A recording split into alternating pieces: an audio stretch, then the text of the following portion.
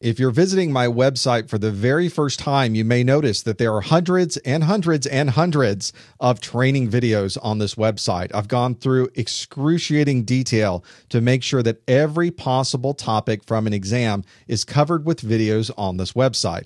So a common question that comes up is, can I take my exam just by watching these videos? Is this everything that I would ever need to know? And the answer is a little bit yes and a little bit no. As I mentioned, every topic is listed in the exam requirements that you can download. If you're watching a CompTIA certification exam series, then you want to be sure to download the certification requirements at bit.ly/exam objectives.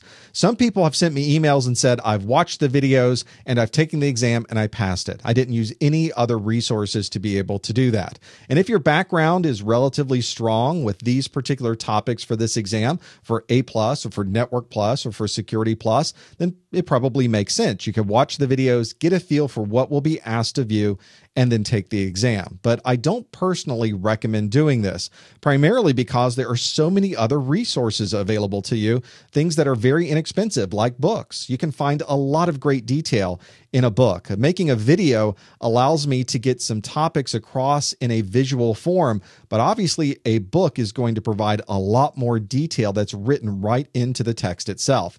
And in many cases, it doesn't cost anything at all. You can go to the library, you can check a book out that's going to provide you everything you need to know for that exam, and use both the book and the video. I feel that I learn in different ways through different media. There's some things I can pick up very easily in a video, and some things I can pick up better if I read about them in a book, and that might be the same for you as well. Don't miss an opportunity to use every possible resource available to you.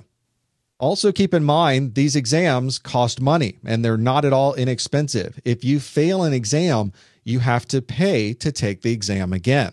So you want to be sure when you walk in the door for that exam that you understand exactly what will be asked of you and you've been able to study every possible resource. That way, when you sit down to take that exam, you know that you've covered the bases and you've studied through every possible topic from everything that's available to you.